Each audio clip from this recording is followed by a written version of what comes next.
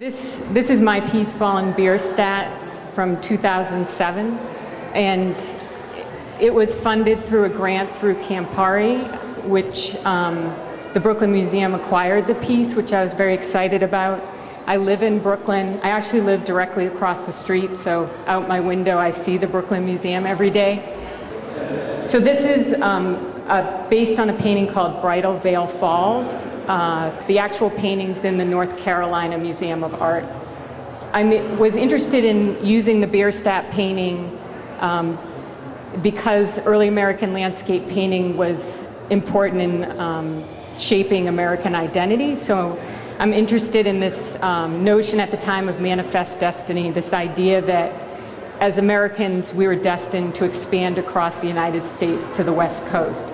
And they often illustrated this or pointed it out in American painting, sort of these incredible paintings of the wilderness, and with this sort of divine light shining through the scene as if God was pointing us west.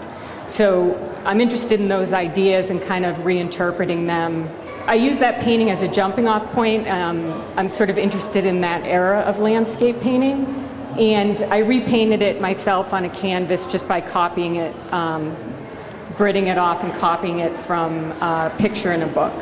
The construction is made from foam core, which is, if people aren't familiar with foam core, it's sort of like cardboard but with a styrofoam middle. So it's supposed to simulate looking like it's made out of wood and the regular materials of a painting, but it's actually fabricated from foam core and paper mache and then painted on top of.